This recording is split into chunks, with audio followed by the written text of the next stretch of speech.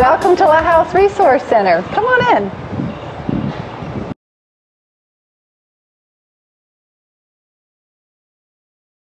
LaHouse Resource Center is a wonderful educational facility that the LSU Ag Center has developed with the partnership of a lot of partners in the private and the public sector. It's part of our sustainable housing educational initiative. And what it is here for is to really show a whole range of solutions, what we call a showcase of solutions. So LaHouse was designed to integrate and to balance 5 very important benefits and criteria as we define sustainable housing. First is resource and energy efficiency. Very important in terms of our ecosystem, our environment, as well as our pocketbook for the household. Second is durability, and that includes issues of hurricane, flood, as well as moisture control.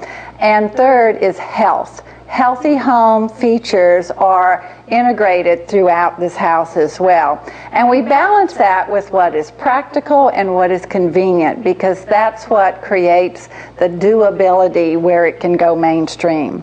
So here at LaHouse, we show a range of options and a lot of different interesting technologies that people can adopt for their existing homes as or new construction as well.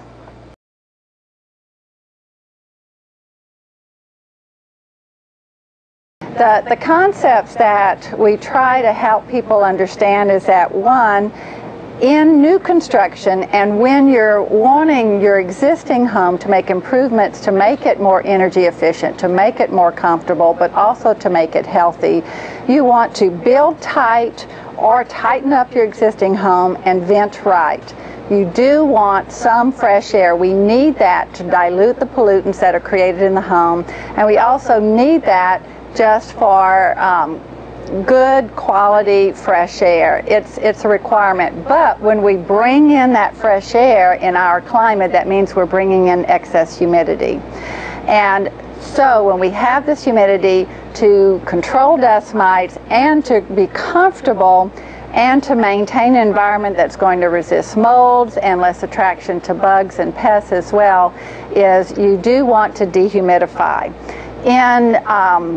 Traditionally, with existing homes, they were very leaky, they were not very energy efficient, and the air conditioner also serves as a dehumidifier. It would take out enough moisture. But in today's very tight homes, and the more energy efficient you make your home and the tighter it is, yes, you save a great deal of energy, but you don't have much load. There's not much need for cooling or heating in a very energy efficient home. So it may actually not run enough to take out that humidity that we generate and that comes in from the outdoor air. So the ultimate is to separate those two functions to some degree, especially for the spring and the fall, those shoulder seasons.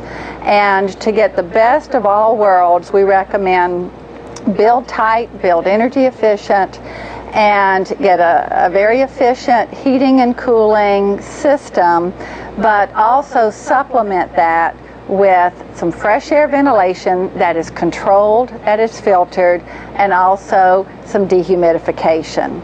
And that way, you're not depending upon cooling, having a cooling load to take the excess moisture out. We have some wonderful new energy efficient technologies and energy efficient building systems that can really increase our comfort and give us energy efficiency. LaHouse demonstrates structural insulated panels, the unvented attic concept that you see here, and one of the big reasons to do an unvented attic, it is an easy way to put all of the ductwork within the conditioned space. Typically, in existing homes, studies have shown that ductwork often is very leaky from the way it was installed in prior days, and it tended to leak 30, sometimes 50% of all the heating and cooling you pay for leaking into that vented attic. So what we want to try and do is put all of that within the conditioned space. within that insulation and that air barrier boundary. But when you do that, you're also reducing the load. That's good. You can buy a smaller unit and you get more energy efficient. But in reducing that load, that is often a tipping point. That means that that small unit and that very energy efficient system may not run enough for adequate dehumidification. So that's when we often will really benefit from having supplemental dehumidification. Also, some of the very tight, airtight building systems, whether it's conventional framing, just detailed to be really good and tight for energy efficiency, or it's a structural insulated panel, or it's insulating concrete form, or it's a home that is sealed with foam, which is becoming more and more common. Those have great benefits, but they often mean that if you do that and you don't adjust your heating and cooling and ventilation and dehumidification system accordingly, you could end up with moisture problems, and that's happened quite a bit. So downsize the heating and cooling to fit the load and add supplemental dehumidification, and that is the ideal for energy and health as well as durability.